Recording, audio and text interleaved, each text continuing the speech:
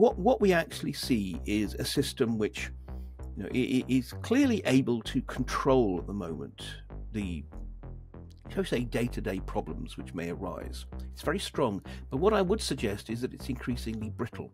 Its capacity to respond to systemic shocks is constantly declining, and with each new crisis it declines a little bit more. This is a conversation with Mark Galeotti. Mark is the director of the consulting company Mayak Intelligence, an honorary professor at UCL, a former advisor to the British Foreign Office, and one of the most widely recognized experts on Russia and its foreign and security policies. We talked about why so many experts failed to predict the Russian invasion of Ukraine, whether Putin has a grand strategy to turn Russia into a global power, and why his regime is much more fragile than it might seem. Enjoy. All right, so welcome to the podcast. Oh, my pleasure.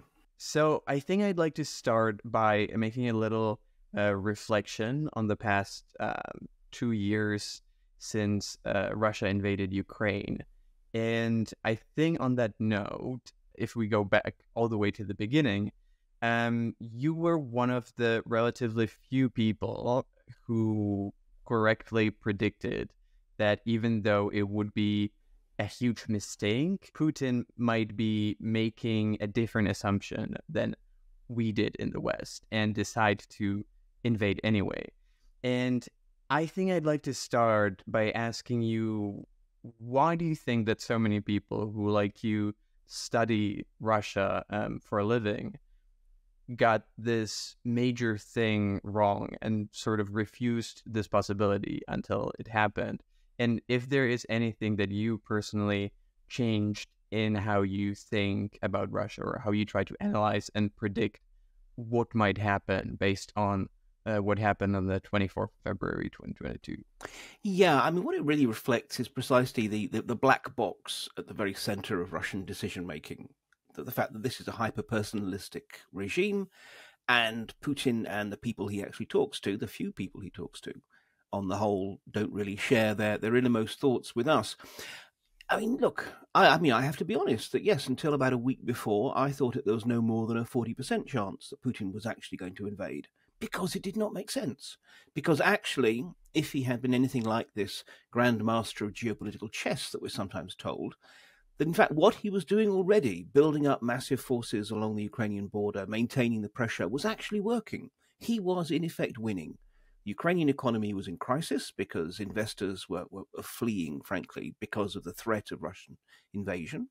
You had a steady stream of Western visitors flocking to Moscow, giving Putin precisely that position of centrality that he so likes. And I wouldn't say quite begging him not to invade, but pretty much. And also you had the beginnings of pressure being exerted by certain European countries in particular on Kyiv to make some kind of concessions to Putin, precisely to avert war. If he'd been smart, he just simply would have maintained the pressure and waited to see what kind of inducements he was given. The point is that we actually had an interesting duality. I mean, there were those of us who said, look, this would be disastrous for Russia if they do it. It doesn't make sense. And then there were those, and we're talking particularly about the sort of the inside the Beltway Washington voices, but also others, who were absolutely convinced that Putin did intend to invade. But almost invariably, these people also thought that it would all be over in a matter of a couple of weeks, that the Russians would roll right over Ukraine and have their way. So in some ways, it's just simply a question of you just got to pick which particular mistake you made. And I think, in the context of terms of what we've learned and such like, of course, I would say this, but I stick with my initial kind of assessments of Putin, that this is a man who is actually relatively risk averse, who essentially does not want to make moves unless he's pretty certain of the outcome. Where I got it wrong was in trying to, as it were, trying to understand how Putin saw the situation. It is clear that he seems genuinely to have convinced himself that Ukraine would just simply fall into his hands. After all, this is a man who genuinely doesn't believe that Ukraine is a country and that the Ukrainians are a people. And he seems to have believed what his own intelligence services were telling him about the fact that they had this huge network of Ukrainians who are willing to turn against Kiev and welcome a new regime and such like. And no one who clearly knew better within the Russian system, it seems, was willing to actually stand up and say, Vladimir Vladimirovich, this is not going to work the way you intend. And frankly, I think that even in that last week, Putin was still making up his mind whether to invade at all, whether to simply confine himself to the Donbass and southeastern Ukraine, or whether to, as he did, go for his full invasion. And in some ways, this is the lesson of the bizarre, surreal Security Council meeting, televised Security Council meeting that we saw that crucial week, in which these really powerful figures within the Russian security state were clearly trying to guess what Putin had in mind and offer him that. I mean, again, this is the trouble with what are essentially monarchical regimes. Everyone wants to just simply pander to the monarch. And so, even the super hawk himself, Nikolai Patrushev, Secretary of the Security Council, was actually coming out saying, let's continue to negotiate. Let's see what we can get. So, I mean, even at that point, again, people clearly didn't know what Putin had in mind. So in some ways, I think there's a degree to which we should give ourselves a break. If even the people closest to Putin didn't really know what he intended, perhaps it's not too surprising that we ultimately got caught out. I would like to follow up on something that you've mentioned and that I've heard you mention before, that you don't think Putin is this grand strategist and 4D chess player that sometimes he's presented as, and that he's more of an opportunist. And I was wondering what leads you to this assessment? I think it's because time and again, what we tend to see is precisely short-term moves, which it's not like he has no goal. He clearly has a sense of what he would like. He wants a Russia which is regarded as powerful, that is considered to be another pole of the world, analogous to the United States. He believes that Russia needs to have a sphere of influence, that most of the countries of the post-Soviet Union, with, I would say, the exception of the Baltic states, have to be considered, their sovereignty is subordinate to Moscow's interests. It's a very 19th century notion of geopolitics. So he has a sense of where he'd like to be. What he doesn't clearly have is a strategy, which is a sort of a roadmap for how you get there. Instead, what we see him is making all kinds of, as I said, going back to it, opportunist moves, which he thinks might get him closer to that. And often they are contradictory. Often they are, as I say, very short-termist.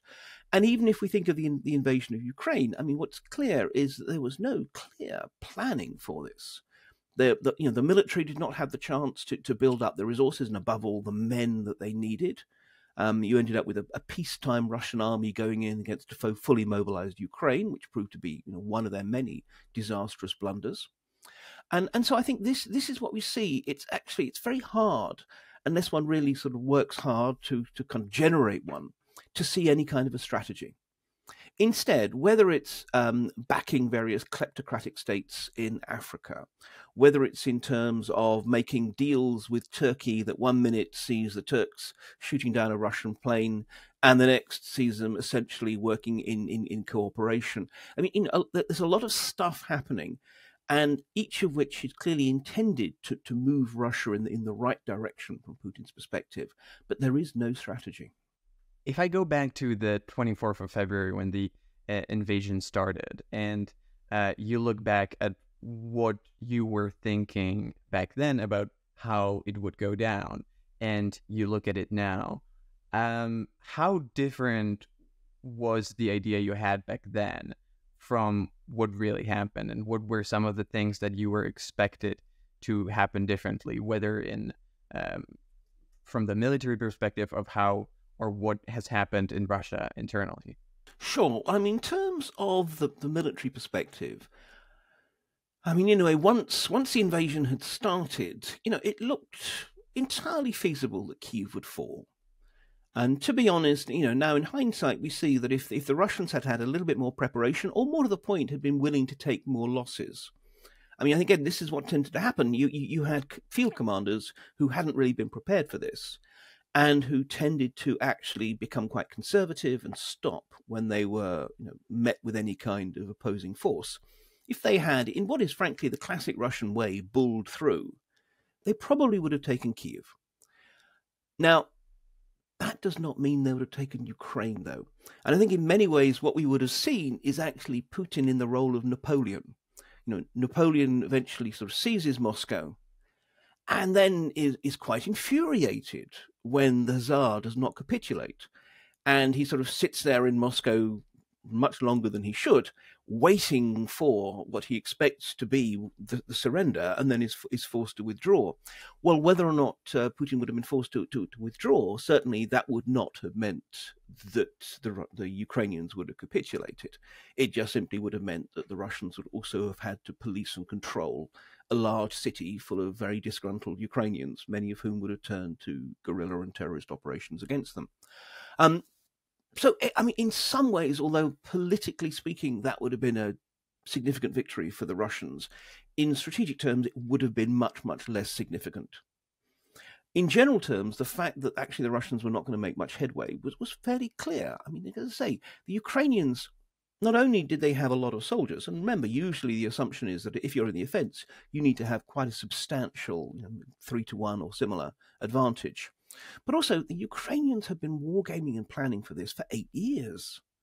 And if anyone understands how the Russians fight, it's the Ukrainians.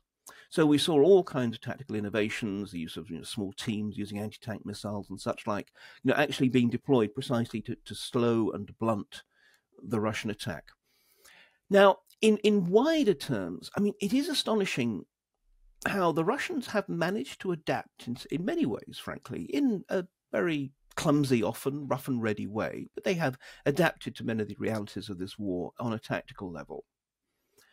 And yet, how phenomenally stupid they still are on a strategic operational level. If we look at Avdiivka, another one of these meat grinder battles that are currently taking place, in which the Russians are taking very, very heavy losses for a city that, I mean, has a little bit more tactical value, frankly, than Bakhmut, the earlier sort of token city, but nonetheless, is still not worth the risks. And again, I think what this demonstrates is that in the same way as you have Russian technocrats at home trying desperately, and often actually very successfully, to adapt to the new needs of the war, the impact of sanctions, and so forth. Well, so too you have a military which is doing its best to try and adapt in very suboptimal circumstances, but in both cases they're doing so despite Putin, despite the instructions that are coming down from on high. Clearly Putin wants an essentially offensive war, and Gerasimov, the chief of the general staff, is not going to gainsay him, and is providing that, and essentially threw away the advantage of mobilization in the summer of 22-23, sorry, the winter of 22-23, and is now again throwing away what reserves they have in Avdiivka. So again, what we're actually seeing is all the vulnerabilities and the flaws of Putinism being played out on the battlefield. The fact that you still, even after Prigozhin's death, have sort of multiple sources of command on the field, the National Guard, the Chechens, various mercenary organizations, as well as the regular military. The fact that clearly a man who has almost no meaningful military experience is still essentially calling the shots when it comes to overall strategy, i.e. Putin. And so I think that this has been what's really interesting is we had no idea quite how the flaws of Putinism would play out in the war, but we knew that they would, and they're playing out in many ways in some of the most kind of disastrous manners possible. And the last point I'd make in terms of sort of comparison is, look, I mean, we also have to recognize the degree to which the Ukrainians were not only very tough in the resistance against the Russians, which was predictable, but less predictable has been precisely how imaginative they've been. I mean, this is a war in which the Ukrainians have not just largely outfought the Russians, but they've also outthought them. We have seen them being much, much more capable, whether it's in terms of practical things like converting simple drones that you can buy on Amazon into becoming weapons of war. I mean, they very much pioneered that. all the way through to some of their sort of strategic approaches or operational approaches, such as, for example, their very successful offensive based out of Kharkiv. So I think that's also been something that, in a way, not necessarily a surprise in essence, but a surprise in just how effective the Ukrainians have been. And internally, if you look at Russia, how has the country changed, whether the leadership and the power structures, how they work, or the general population, or how does this state work? Has it moved anywhere since the beginning of the invasion? I mean, it has, much like Putin himself, become almost more of a caricature of itself. We have seen it become more authoritarian, more dependent upon propaganda, more concerned with essentially neutralizing the population rather than really trying to inspire them.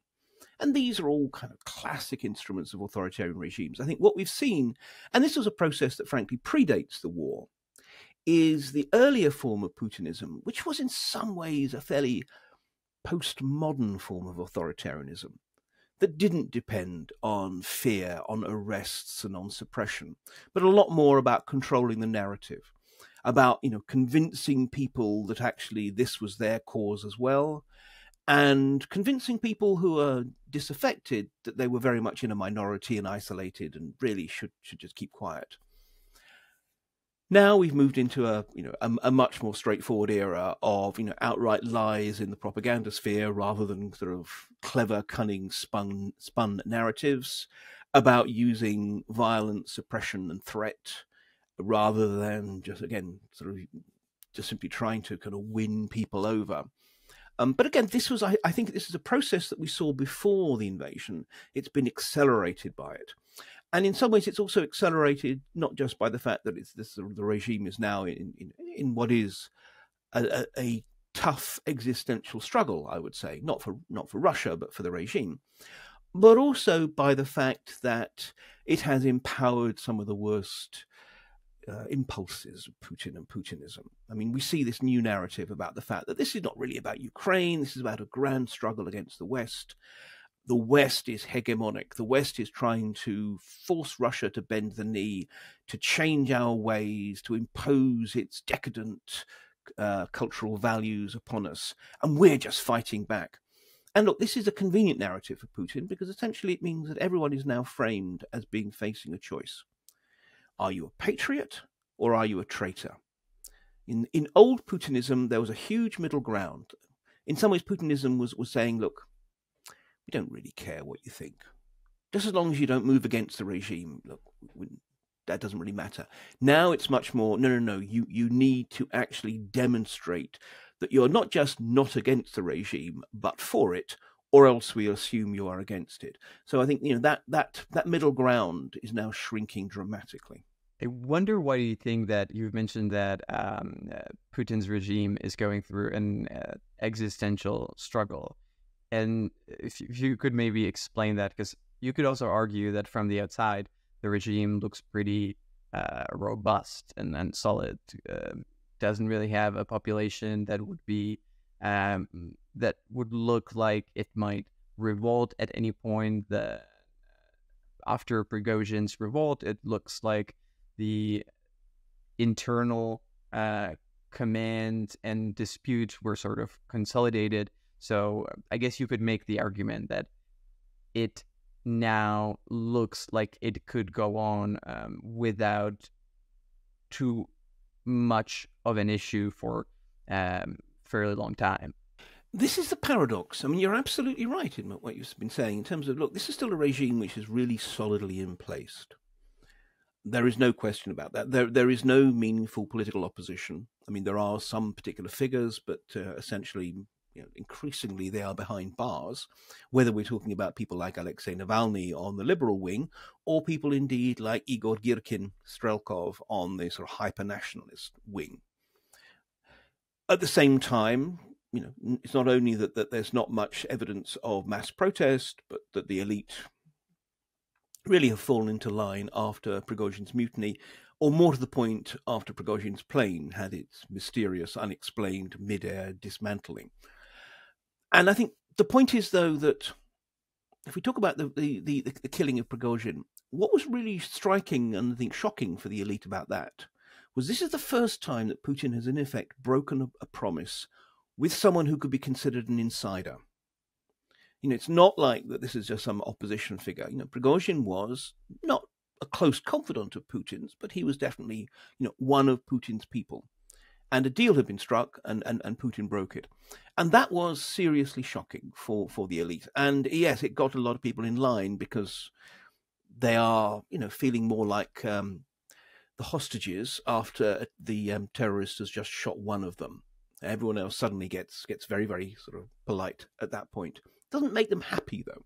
And I think, what we actually see is a system which, is clearly able to control at the moment the, shall we say, day-to-day problems which may arise. It's very strong, but what I would suggest is that it's increasingly brittle. Its capacity to respond to systemic shocks is constantly declining, and with each new crisis it declines a little bit more, because there are essentially three fundamental pillars of the Putin system. Putin's own personal authority and his capacity to manage intra-elite disputes, his capacity to throw money at problems, essentially to sort of buy off sectoral groups, and ultimately his capacity to use violence, to his control over the coercive apparatus. Now, all three of those are bit by bit coming under pressure. I mean, we see in terms of sort of Putin's own personal standing, his approval ratings are still relatively high, but his trust ratings are low. I think it's the trust ratings that, for me, I think are a much more telling indicator of what people really think about him. And certainly his capacity to control the elite and manage the intra-elite disputes, which are central to his style of divide and rule control, I think that has been shown up by precisely the Prigozhin mutiny. I mean, that was a failure of Putin's. People have been telling him that Prigozhin's rivalry with Defense Minister Shoigu was becoming increasingly problematic. Putin did nothing. There's clear awareness of that. I think this is a sense that in some ways Putin is no longer the Putin of yore. Money is increasingly under pressure. I mean, there's still a lot of it around, but so much of it is now committed to the war that there's just that much less, shall I say, sort of free, spare emergency cash to deal with crises. And we're already beginning to see that in terms of the damage to the civilian economy. And in terms of control of the security apparatus, again, I wouldn't want to play it over much, but if one looks at what happened during Prigozhin's mutiny, for me, one of the most striking things was the degree to which the military, the National Guard, the rest of the security apparatus did not, as Prigozhin had expected, join his mutiny. I mean, he himself said, half the army will join me. That didn't happen. But on the other hand, nor did they show any great enthusiasm for actually stopping him. We saw the garrison in Rostov-on-Don essentially decide to just stay behind behind their garrison walls while Wagner was in the city. On that fateful Saturday, we saw the head of the National Guard, Zolotov, essentially on the phones trying to get in touch with his various regional commanders along the route of march to get them to try and block the mercenaries. And a lot of his local commanders essentially made damn sure that he couldn't reach them, so that they didn't get a direct order that they'd either have to obey or directly disobey. It was a lot easier just to kind of basically wait it out and see what happened. So, I mean, I think we've already seen that, in fact, the enthusiasm for Putin's regime within the security apparatus is much less than we might have assumed. Sure, he's still got the guys at the very top working for him, but if the actual the field commanders won't take their calls, then they're just a bunch of old men in uniform. So I think, in that respect, all of these mean that actually this is a system which, sure, can well survive for years. But so much of that depends on what particular systemic shocks it receives. And this is why the war is existential. I mean, it's fine if you have maybe if you have a stalemate that isn't too bloody, perhaps that's bearable. But what happens if there's a collapse of the front lines? What happens if, the most extreme example, Crimea, is essentially retaken by Kyiv? I think these would be shocking signs of failure on Putin's part. And I think this is one of the reasons why he's so worried about the potential outcome, is he himself isn't convinced that he could survive a defeat in Ukraine. I wonder, talking about the war, I wonder what you think about the idea that by now, the Putin's regime has invested so much into the war and has hyped up the militaristic sentiments in Russia so much that it actually needs the war to continue, and that it cannot afford for it to end, or for it to end in some kind of a ending that wouldn't be a complete victory. I mean, there's an element of truth in that, but I think there's few points to make in return. First of all, there's very little evidence that, in fact, Putin's regime's militaristic rhetoric is having a huge amount of traction with the Russian people. I mean, if you look at, for example, some of the more effective polling by organizations like Russian Field, I mean, what they're actually showing is a growing proportion of the Russian population actually favors negotiations. Now, again, we shouldn't read too much into that. Negotiations does not necessarily mean surrender or anything like that. It could just simply be, let's give the Ukrainians a chance to surrender. And in some ways, that's really what Putin means when he and Defense Minister Shoigu and others say, of course, we're willing to talk to the Ukrainians. But nonetheless, I think it's interesting that the direction of movement is a growing proportion of Russians who are happy to hear talk about the potentiality for negotiation. So it's not like I think ordinary Russians are saying, no, absolutely, the Ukrainians are beasts and we cannot stop until we have destroyed them or similar. Likewise, it's worth noting that although there are figures within the elite who are clearly benefiting from the war, the majority are not. The majority, whether it's in terms of they're just sort of holding the ground, but in fact, actually it's an increasingly problematic environment for many within the elite. Who actually would, on the whole, prefer to return to, in my opinion, the old days when they could steal at home and continue to bank and spend and enjoy life abroad. So, I mean, in that context, we shouldn't underestimate the capacity of the regime to spin a lot of things short of a real victory. I mean, look, I think it's increasingly unlikely at the moment that they will lose Crimea. If they can find some kind of a deal which gives them claim to Crimea, maybe either continued control over the Zaporizhia land bridge or Kaliningrad style sort of access rights, so that they can still send trains and so forth to Crimea from the mainland through Ukraine, and a few other things. There's ways in which they can spin this, because they have now framed this as not about Ukraine, but about a wider Russian struggle with the West. And therefore to say, look, the whole weight of NATO descended upon us, and still we fought them back. Secondly, that they're now framing this much more in terms of people than land. We fought this so that the Russian speakers of southeastern Ukraine would not be oppressed by the Nazis of Kiev. A ridiculous argument, but nonetheless, one that is prevalent. If they can say, well, frankly, anyone who wants to can now come to Russia. Remember, Russia actually could do with more workers. It was not about the land.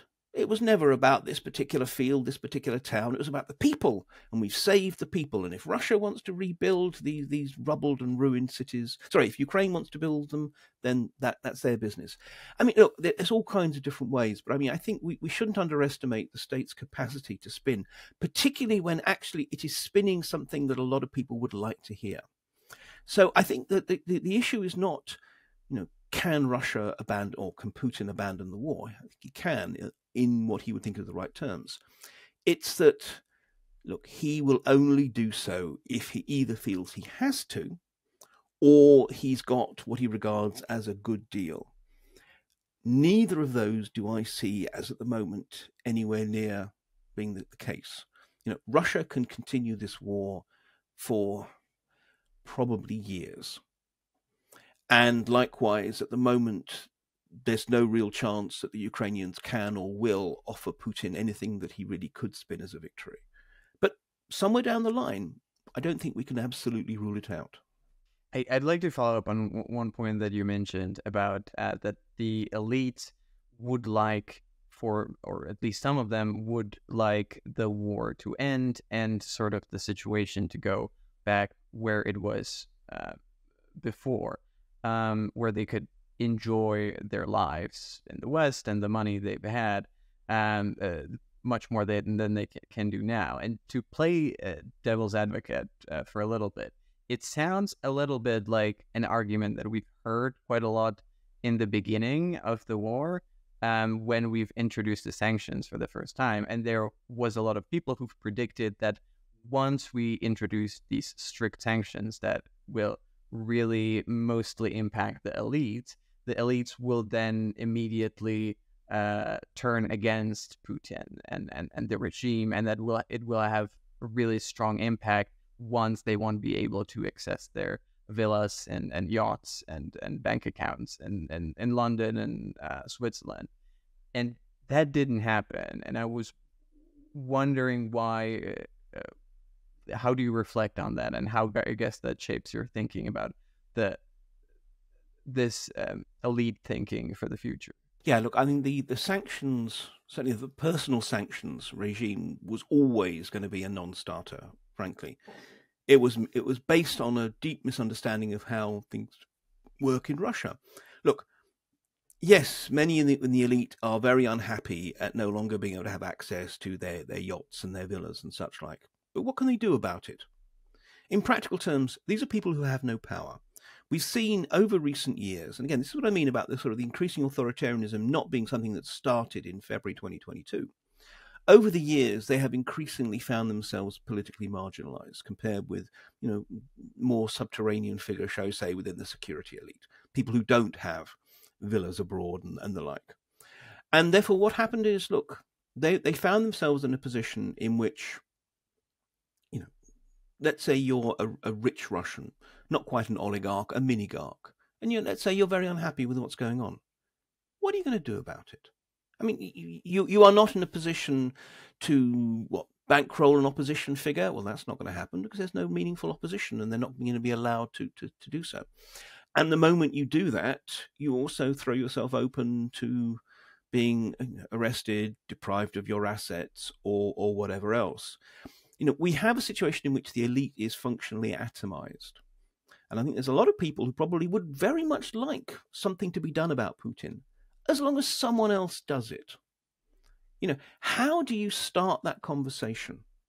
How do you actually open up a conversation about we need to do something about Putin when you have no idea if your phone is being monitored, if your building is being bugged, if the person you're talking to will actually turn you into the authorities tomorrow, because they don't trust you, they think you're an agent provocateur, or because they think that in fact that it's too dangerous to have this kind of conversation. I mean, this is the problem. Actually, authoritarian, increasingly totalitarian regimes tend to be pretty damn good at deterring any kind of direct movement against them. Who actually could topple Putin? It'll only come at this stage from the men with guns, the security apparatus, the military, and so forth. And there's, these are all carefully monitored and controlled and balanced against each other, precisely for this reason. That actually, coup-proofing is one of the few things that the Russians have a long history of really doing pretty damn well. So I think in the circumstances, again, the difference is not so much, whether it's actually the sort of the elite and the technocrats and so forth are happy or not. It's, are they actually in a position to do anything about it? And the answer is no. But this is what I mean about the fact that if, let's say, Putin eventually does reach some kind of a deal, because let's say he feels it's necessary for his own political survival or whatever, the technocrats and the elites will be happy to go along with it because it will actually suit their needs. But we're nowhere near a position where they can impose that upon Putin. And the other problem with the personal sanctions regime is there's no real route out of it. I mean, again, if, let's say you are one of these oligarchs and you've just had loads of your property seized in the West, there is no straightforward sense of, if you do X and Y, we'll unfreeze it. If you flee to the West and denounce Putin and all his works, everything will be fine. It's, well, if you do that, then we'll consider, you can hire some expensive lawyers, you can make a case. I mean, we have someone like Arkady Volosh, who's basically the guy behind Yandex, Russia's Google, which is a phenomenally effective and successful company. Now, he's out of Russia. He is about the only one of the sort of, the oligarchs of the Putin era who has openly and transparently denounced the invasion and the Putin regime. It hasn't been weasel words like conflicts are bad. He has actually said that this is a sort of terrible crime. He's basically written off all of his assets that are still back in Russia, and yet he's still under EU sanctions. He applied to have EU sanctions lifted, and it didn't happen. So this is it. It's more or less what we're actually saying to people is, sure, you want to try and come out and make yourself, at risk and run the potential that Putin's assassins will come after you. If Putin regards you as a traitor, that's not impossible. And maybe you'll get lucky, and maybe you won't. We have done nothing to make it easy or possible for people to think of a route out of that. So what happens is, if you're still stuck in Russia and you've lost all your assets out the country, you just simply become all the more dependent on the state. Not just not to arrest you, but also for government contracts to keep your businesses running and everything else. So we, ironically, with our personal sanctions regime, have actually strengthened Putin's position and also forced people to either keep their heads down or turn themselves into sort of hyper-patriots in the hope that this will keep themselves safe.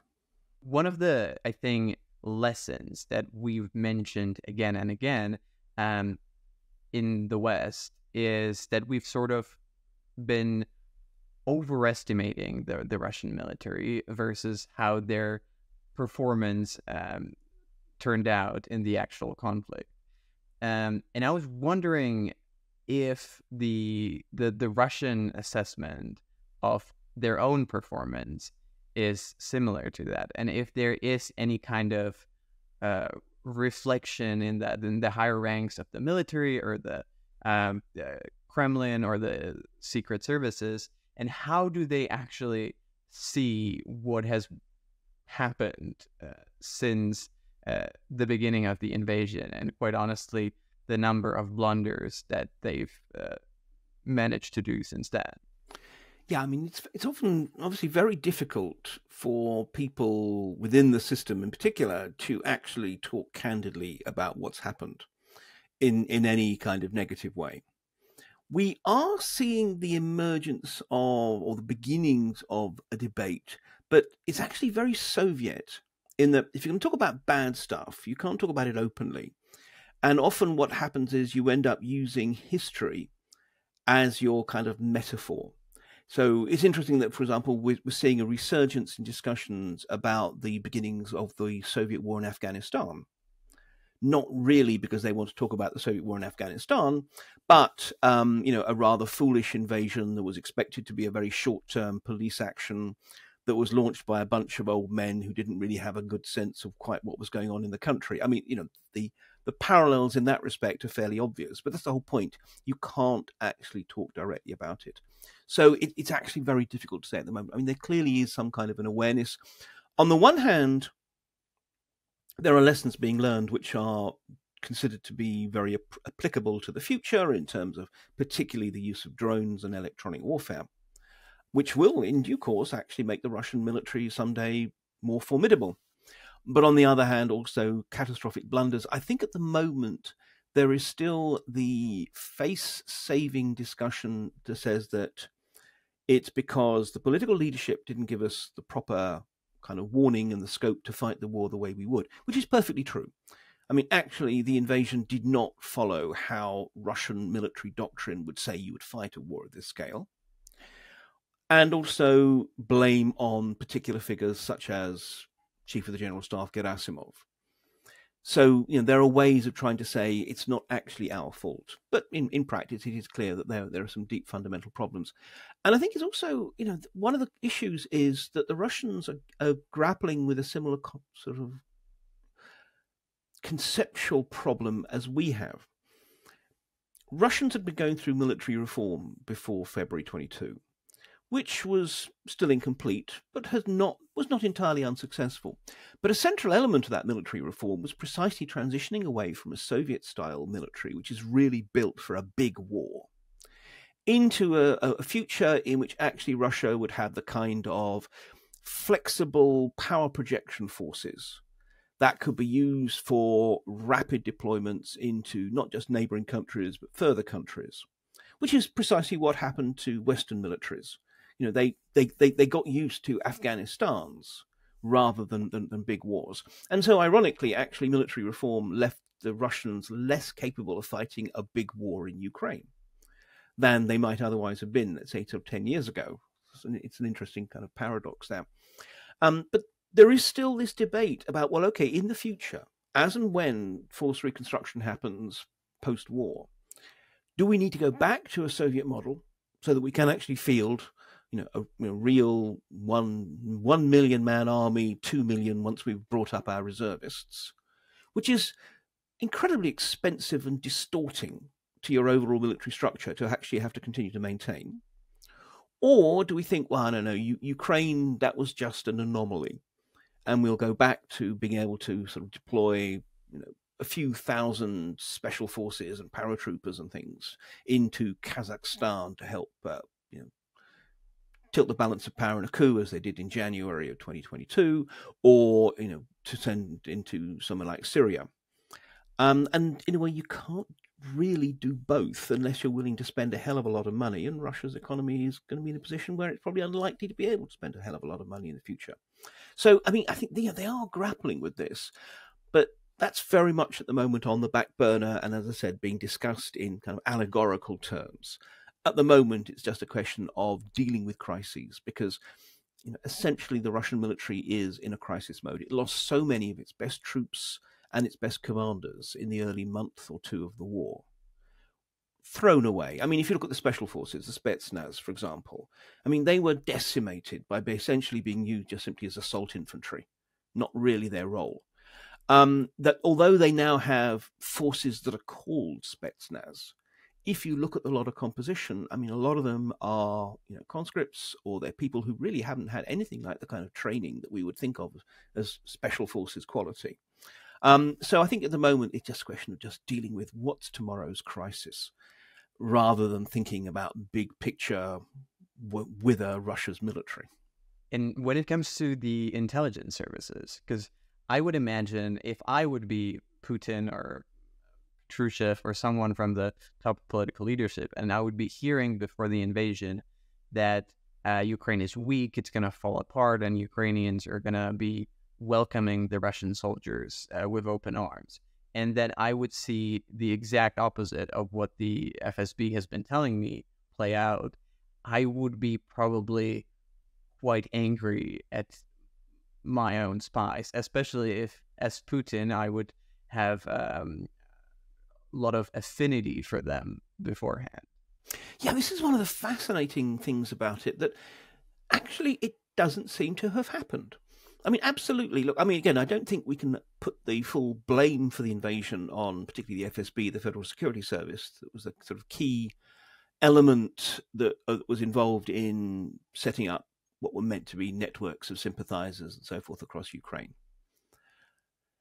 However, there doesn't seem to have been any fallout from the fact that they clearly were just telling Putin what he wanted to hear, and lent into his unrealistic assumptions about Ukraine and Ukrainians. There was talk at one point that General Beseda, the head of the relevant department within the FSB, had been put under house arrest, but that seems not to have been the case. In practice, there has been no real inquisition. And look, is it that Putin is too stupid to realize what happened?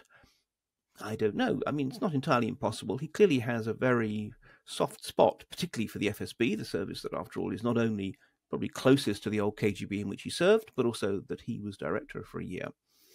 But I think it also reflects the fact that actually Putin appreciates that he depends on these agencies, and that he's, at the best of times, he doesn't like reshuffling his top team. If you look at, I actually feel a certain sympathy in this respect for him. Foreign Minister Lavrov, since 2014, every year he has been petitioning Putin to be allowed to retire. Every year Putin says no. He doesn't want to run the risk of actually having to come up with a new foreign minister and so forth. He held on to the head of the Federal Protection Service, Murov, for years, after his retirement, even though Murov kept asking to be allowed to leave. So I think, in this case, I think there's also an element in which Putin is unwilling to essentially unleash his ire on the apparatus that he feels is most necessary for his own survival, because it will be necessarily disruptive. But that is, again, one of his many blind spots and blunders from this, that you would think that he would realize that the culture which he has created, it has to be said, in which the intelligence services don't tell him what he needs to know, but tell him what they think he wants to hear, is actually deeply problematic. But, so far at least, it doesn't seem to be that he has a problem with what the intelligence services has been doing for him. There's this one thing that I have to ask you, and I would be very curious to hear what you think. I don't know if you've seen it, but there's been a policy paper from the DGAP, the German government think tank.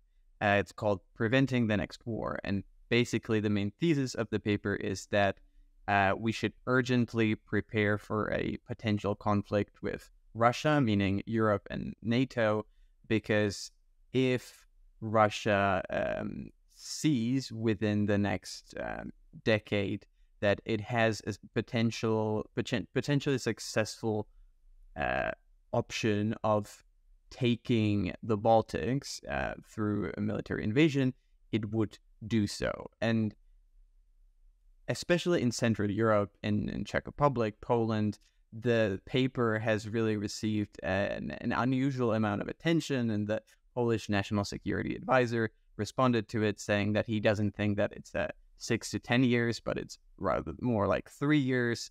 And the Telegraph has been covering it yesterday in their podcast. And I would be really curious to hear what you think about the basic assessment of the situation, and whether that is really something that we should be taking seriously and that we should be taking as an imminent worry and something that should shape our thinking and strategy when it comes to Russia. I mean, I must admit, I found that quite an unusual paper. First of all, there's absolutely no evidence that Putin has territorial ambitions in Europe.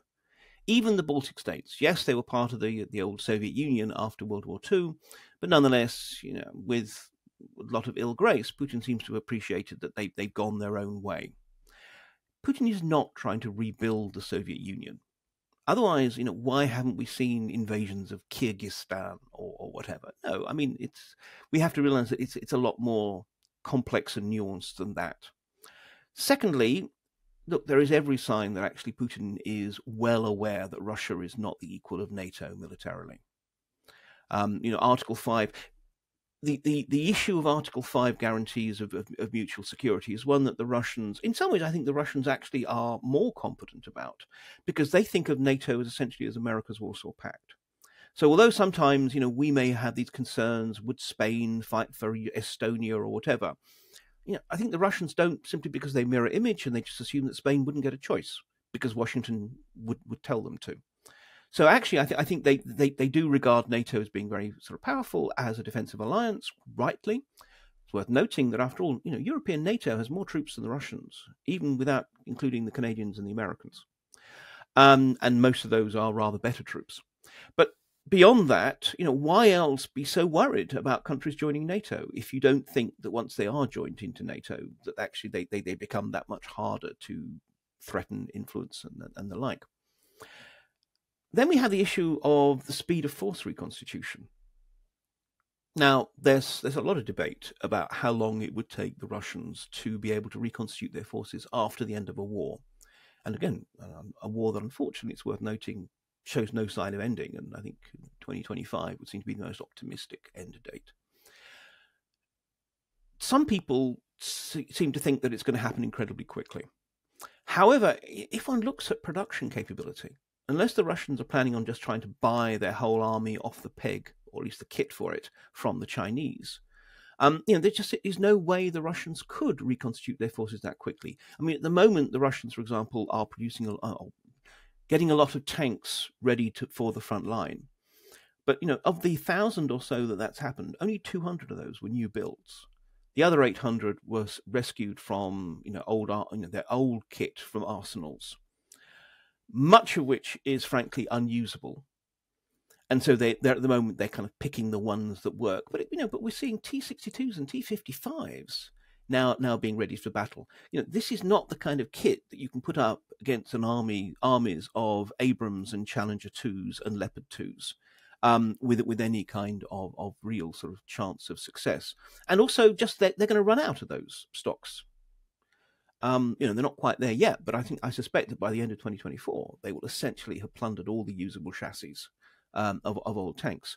So, without going too much into the kind of the wonkery, I think that actually, even if the Russians are willing and able to spend what it'll cost, which can be a hell of a lot, and the Russian economy, if you look at the current budget, for 2024, they're envisaging spending a third of their federal budget on the military, which is a massive amount, and more since actually the end of the Soviet Union. However, if you look at the budget assumptions, the Ministry of Finance is working on the assumption that actual spend will be diminished dramatically in 2025. In other words, even the Ministry of Finance is acknowledging we cannot spend at this level long term. And that's the kind of spend you'd need to reconstitute that rapidly. So, I think it's very doubtful that the Russians either would reconstitute so quickly, and even if they did, that they would actually feel that they can tangle with NATO, which after all is now spending more, some would say not enough, but at least more on its defense.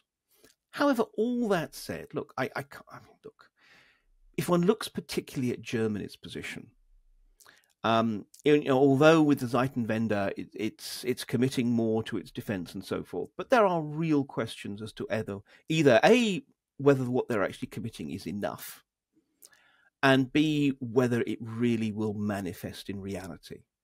And I suspect, I don't know, but I suspect that the report from Galeotti is in part overplaying the point, precisely to try and scare the German political elite into taking defense seriously, finally. Look, there's always this question of, with defense planning, you think of the worst case scenario, but you can't always plan for every single worst case. So you also have to think about what is the worst plausible case.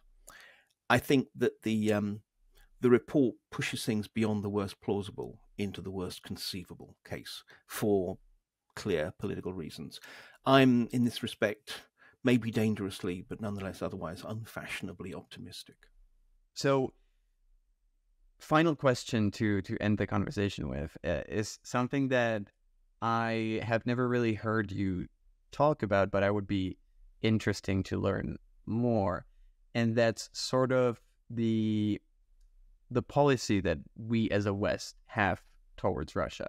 You've mentioned that you don't think that Putin is a strategist with a grand vision, but rather an opportunist reacting to what's happening and taking whatever opportunity he has to advance his interests. And I would be interested to hear what do you think are, as like the collective West policy to sort of contain the current Russian regime should be, and how is it different to the policy that we have now? In other words, what would you have changed, and how would you approach Russia if you were for example, the Russia advisor to the U.S. president? Yeah, that's an interesting one, and it also speaks to the fact that it's really difficult for there to be a Western policy or a Western strategy, because we are, after all, a constellation of democracies, and democracies, many of which, frankly, are facing elections shortly, which further complicates matters, whether we're talking about, next year we're going to see elections in the United States, we're going to see elections in the United Kingdom, and indeed in Russia, but those are rather less unpredictable. I think that what we find ourselves in a position is that essentially we are still scrambling to have a proper strategy, because we don't yet really know what we want. Yeah, in general terms, we want Russia to leave Ukraine. We want Russia to stop being a threat, to stop being a general irritant on the global scene. Well, that's fine and that's nice, but we haven't yet really married that to what are our kind of practical likelihoods. And in particular, when it comes to the war, we haven't really come to terms with the fact that what Ukraine needs is not just a theory of victory, how to beat the Russians, but a theory of security, how to be secure long term. So, I think we need to be a lot clearer about where we think this is likely to end. And in part, that's actually going to mean some tough conversations with the Ukrainians. I really don't think that we can be certain that Crimea will end up returning to Ukrainian control. I'm not saying that that's right. I'm just saying that that is likely to happen. And if we build a policy around every single square centimeter of Ukrainian soil must be returned to the Russians, returned to the Ukrainians, then actually we are setting ourselves up for a very, very long potential conflict. So I think the first thing is, we need to be having serious conversations between ourselves and with the Ukrainians about plausible likely outcomes. Because at the moment, Zelensky's 10-point plan, which includes things like war crimes tribunals, look, we are not going to see Putin in a cell or a court in The Hague unless there's some kind of very dramatic regime change in Moscow. So, in some ways, having that on the list of requirements is just causing problems. We also have to think long-term about our relationship with Russia, because in the long term, Ukraine's security depends not on being a member of NATO or the European Union, though I think both of those are entirely right and proper. But actually, Ukraine's real security depends on a happy, prosperous, democratic Russia that acknowledges that Ukraine is a sovereign nation in all respects. That's not yet, unfortunately, anywhere near the horizon, let alone over it. But nonetheless, that is the truth of the matter. So long as Russia is an antagonist, Ukraine will have problems. So we also have to think in terms of actually, what will bring Russia closer towards that.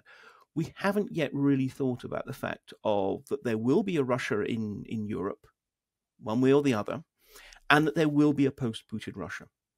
And I think my concern is that we're often, we've frankly been a bit lackluster in much of our support for Ukraine, but too performatively hostile towards Russia, which actually only helps Putin and his propagandists. When you see things like the Finnish border being closed, then actually that just simply gives Putin's propagandists more grist to their mill. It makes them more able to be able to say, see, the West hates Russians, and that's all it is.